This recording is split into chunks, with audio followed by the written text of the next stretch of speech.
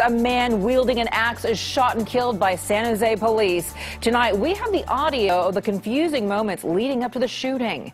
It happened at the Metcalf Energy Center, which is a power plant in South San Jose. Nightbeat's Betty Yu joins us now live. Betty? Veronica, this energy company describes this axe-wielding man as an intruder. And right now, there are still several police vehicles here on the scene as investigators try to piece together what led up to the gunfire. In police dispatch, officers talk about an unusual weapon in a vehicle. There is a large sword on the front seat. I can see that. Copy. You might be coming back towards the vehicle. There is a large sword on the front seat inside the vehicle. Minutes later, it appears the suspect does not cooperate with police. There's an axe in his hand. He's refusing to drop it.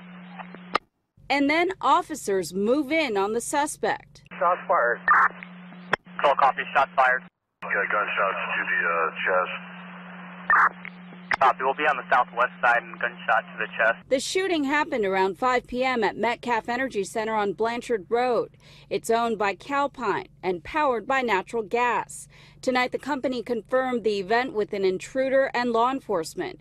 It also said the plant operates around the clock and all of its employees are safe. In April 2013, nearby PG&E's Metcalf substation came under attack. Snipers fired more than 100 rounds into transformers and cut fiber optic AT&T phone lines, shutting off service to neighborhoods. It raised the alarm on the potential for terrorism and prompted tighter security at the plant.